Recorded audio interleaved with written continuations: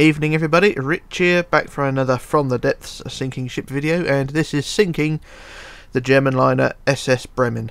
Now this is one that I've already done a tutorial for on Minecraft. I've just finished it just a couple of days ago, and now it's being converted to From the Depths for its destruction. So, like most of my ships, you've seen the construction, its birth basically, and you're going to see its death.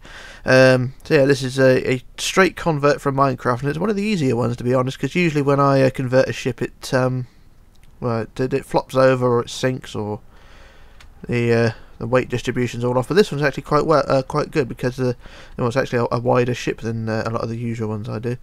So it's more balanced, more buoyant, and it's not too bad. It's full of weight though. I mean, it's got heavy armour ballast as you'd expect, but yeah, it's not too bad.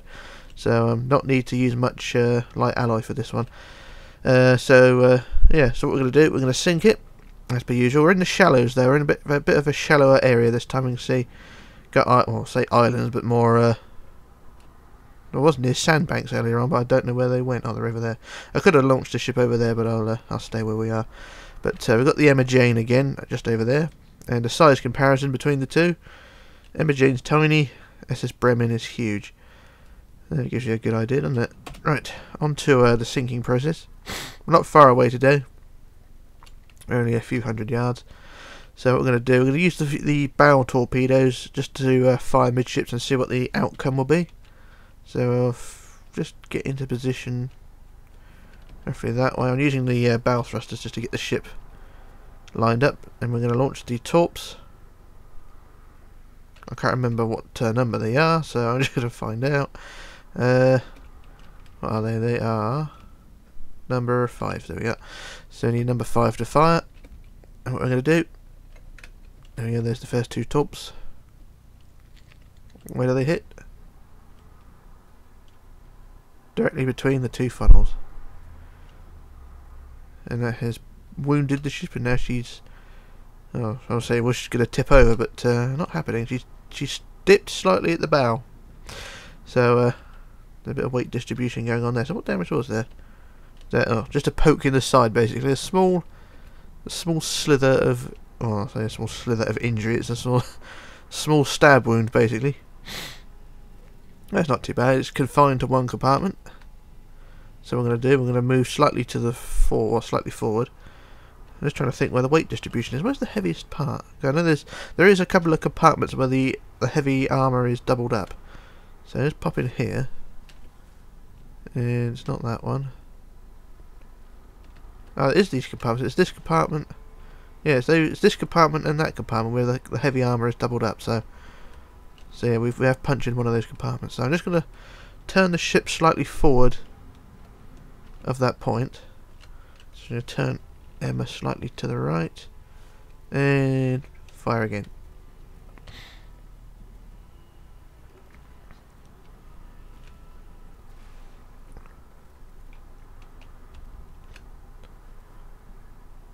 And still she holds up.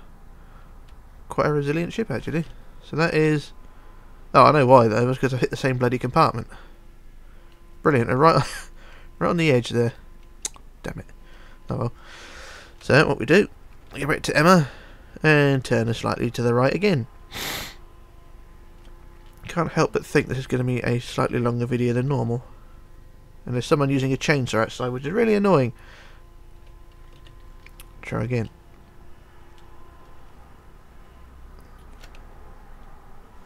There we are. Two more compartment, well, one more compartment at least. And yep, she's dipped at the head. And she's still stable though, which is brilliant. She's not going to tip over. I will admit this time the funnels are attached as well, so they're not going to fall off. So I've got enough knife wounds in the side. And yeah. 1, 2, 3, 4. There's 4 more compartments forward. So we just take that, try and take them off one by one and see what we end up with. So I'm going to go back to Emma Jane wherever she is there. I'm going to turn all the way to aim at the forepeak of the Bremen, the Bremen. And excuse my voice, it's hay fever season, so I'm sneezing like buggery. Right, so we're aiming about there. I'm going to fire 2 more torps. We're aiming at the forepeak now, just to try and bring the bow down. There we are, right in the bow there. Oh, lag. That's never good. Oh, come on. Game's gone into siege mode. Oh, there we go. There we go, the bow goes down. What was the damage? I know there's 2 holes. Yep, just 2 holes there. We have actually opened up the deck as well, so the deck is now flooded, but the one above it isn't. That's fine. God, that bloke with the chainsaw is really annoying me now.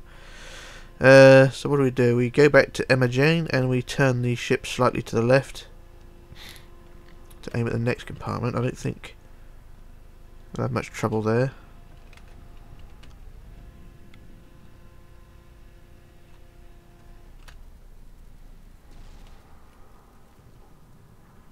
Lag again.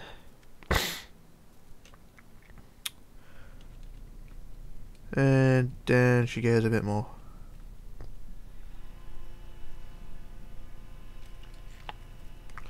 God, that was quite a drop. The water's right up to the forecastle now. So she's still stable though, she's not going to tip over. I'll hand that to her. But it's going to get to the point now, we're going to have to start using sea rams. Because the torpedoes will not hit this area, the torpedoes are too high up. Or I could try and drop them down a bit. If I can get them to drop in depth. How do we do that? How do we do that? How do we do that? Ballast, float depth. Say about 19. And the other one, float depth. So about 14. Yeah. Hang on. So yeah, we're just adjusting the depth of the torpedoes. Then we'll turn a bit more to the right, or left, sorry, and fire again. See what damage we can do this time. The torpedo should be at different depths. And yet they are. Bullseye. Right on the side there. And now the bow goes down even more. It's just a shame this game won't allow you to build huge torpedoes. Because I think one torpedo of realistic proportions will do a hell of a lot more damage than just poking a hole in the side like that. But now the whole forecastle is now under. And the propellers are now exposed. And things aren't looking too rosy. So what's the damage? Let's go back and check the compartment area. So that's flooded, flooded, flooded. So the first 3 are flooded. Compartment number 4 is dry. And that's it really, because compartment 5 and 6 and probably 7 as well are flooded. So we've just got to turn the ship a little bit more to the left. And that should start the ball rolling. So we'll just turn slightly to the left. And fire again.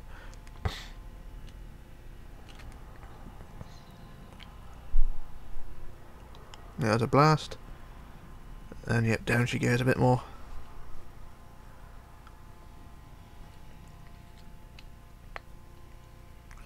They're just watching the stern from here. That's horrendous, isn't it? So just fly over again. She's not dropped a huge amount. I mean, well, she has dropped enough. But yeah, the water is still below the boat deck, but the propellers are now out of the water, well 2 of them are, and the rudder is on the verge of rising out the water. I've actually got a proper rudder this time. It's actually attached by rivets, hinges rather than I say hinges, it's still blocks, but at least you can distinguish the rudder from the rest of the hull. And unlike the USS, no, the SS United States rather, the rudder hasn't fallen off. So yeah, that is the bow down. So just turn a bit more to the left again. Fire again. Let's see if that does anything. Another blast in the bow. Huge lag spike. And what happens?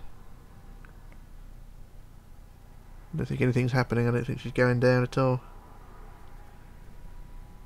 Oh well. Okay, slightly more to the left again. And I would fire, but she's reloading. Come on. Oh, there we go. See what happens now. Blast.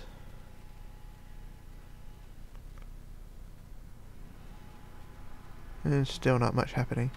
So I think I'm just aiming and firing at already open compartments. Yeah, you can see the bow hasn't moved at all. So what am I hitting? Basically just the side, and so I'm opening up the decks. It's this deck that you want open, really, isn't it? This one has started down a bit more. This one's open, as well as this one, but the one in the middle is one that needs to be shot at. So we go back over again, and then turn the ship slightly more to the right, and fire again.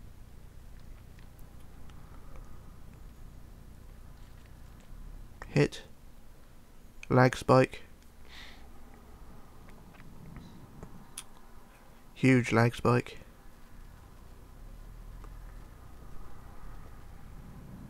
And yep, I think she is tipping forward slightly. Oh yep, the stern is rising.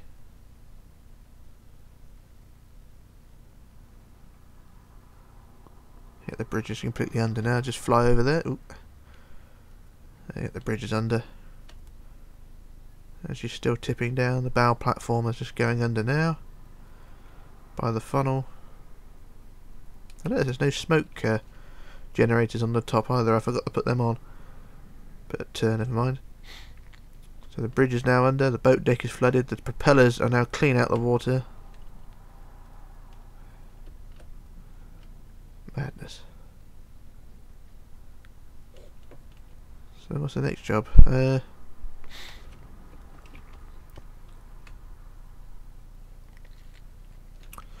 I suppose you just turn the ship towards the stern and just pick each compartment off one by one. That's really all we need to do. So if we turn a bit more that way, and then boof.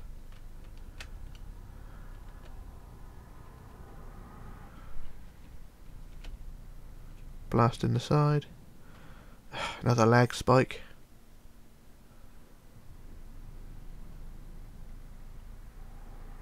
But not much happening. Huh. I think she's starting to roll over actually. Oh no, she's stable, she's fine. So really all we're doing at the moment is just firing in areas which don't need to be fired at. Right, well let's turn the ship a bit more to the right.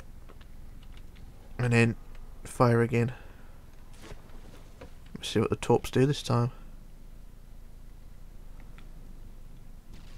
Direct hit in the side there.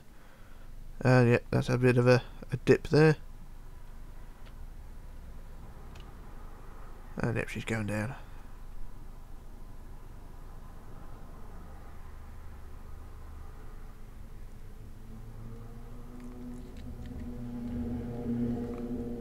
Loud motorbike going by.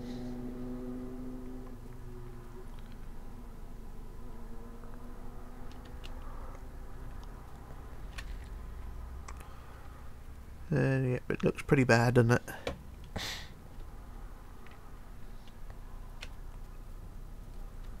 You can see she's still going down as well if I just sit here. Well, she was going down, yeah. She's still moving. Yeah, you just see the rudder moving up very gradually. Just compare it to the horizon, a bit of a dip there. And goes back down again. So I think she's just rolling with the water now. But the forward funnel is now more or less completely under. It's just sort of bobbing on the water surface now. So there ain't much left of the ship now, to be honest, to sink. It says using thousands of torpedoes, just use a couple. Fire a couple more.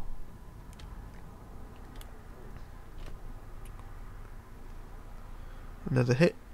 Another lag spike. Oh, and the ship takes a massive lurch down.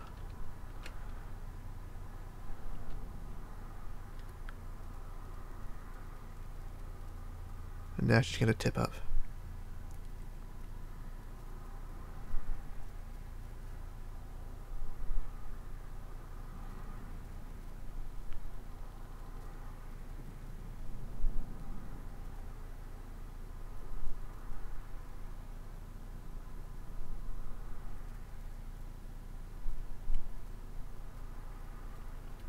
So what's the damage? It's just small holes. That's all it is.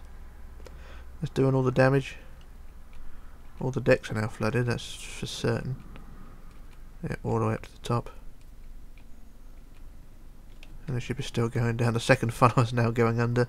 First funnel's already gone under a long time ago. But she is definitely overwhelmed by the weight of the water now.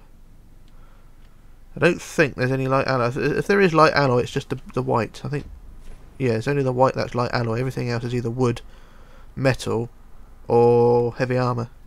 So there's plenty of weight involved. So it's probably the heaviest ship I've got now. The Queen Mary is mainly light alloy. Well, apart from the Titanic and Britannic, but they're not really in the same proportions, really. But yeah, the ship is going under. Won't take long, really. I think a couple more torps. Massive lag spike, don't know what's going on. This game crap. Well, this game is crap. Come on, for God's sake. There we go, right. Right, just turn a bit more to the left. The bloke with the chainsaw outside is starting to get on my tits. Noise constantly. Okay, see that those torps do. Yeah, blown the side open, the stern drops.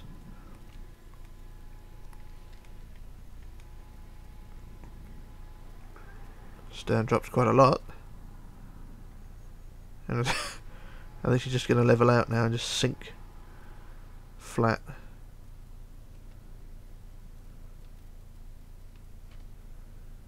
Just sink at a shallow angle. How far away is she from the seabed? Because it's fairly shallow, this water, but it's not shallow enough, obviously. But oh, never mind.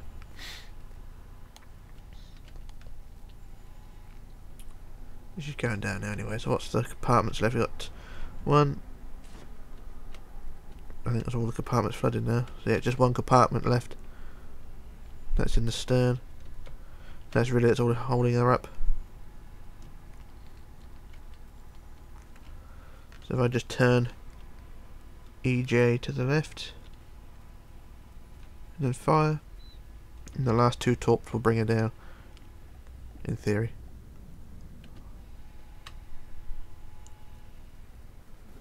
There we go.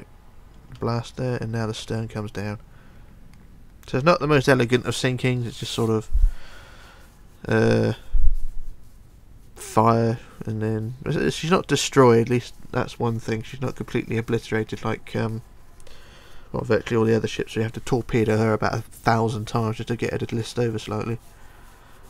But it's, at least she's in one piece and going under gradually. She's still holding her back end up though. I don't know what's going on here, but everything is now flooded. So yeah, she's gradually gliding away now. Yeah, that's it. So the mast is just on the surface, going under, and now the stern goes under. And that is pretty much it. Under she goes. So I didn't need the sea rams after all. So that's pretty much it. That's the Bremen gone now. She's going to take a little while before she gets to the seabed because of well, the size of her. You'd think a ship of that size, as soon as it leaves the surface, would just drop like a stone, but not to be. If I just look at her at this angle, you can see she's gradually moving down, but she's going to take a while before she gets to the seabed. Don't know what happened there. So yeah, that is, this is Bremen, completely intact, which is a godsend really. It's really on the other side where all the holes are, but She's not in bad condition. I could just fire all the torpedoes now and see what happens, but it would be cruel. But I may come back and do another video of this one. I may add the longitude compartments and see if the ship would tip over, or do a ramming or something like that. I mean, this ship is more or less all metal, so she's not going to crumple like a ship with light alloy on board. So if I could use this ship to ram another ship, then that'd be quite interesting. So that'd be for another day anyway. We've got Emma James over there. So that's it for the SS Bremen, and that's pretty much it for today. I'm going to go. Pardon me. I'm going to be disappearing for a couple of weeks, so you won't see me for a little while. But so sure enough, I'll be coming back with something else, and we shall go from there. But anyway, this is Rich signing off, logging off, and disappearing. And I shall be back with another video. So bye for now.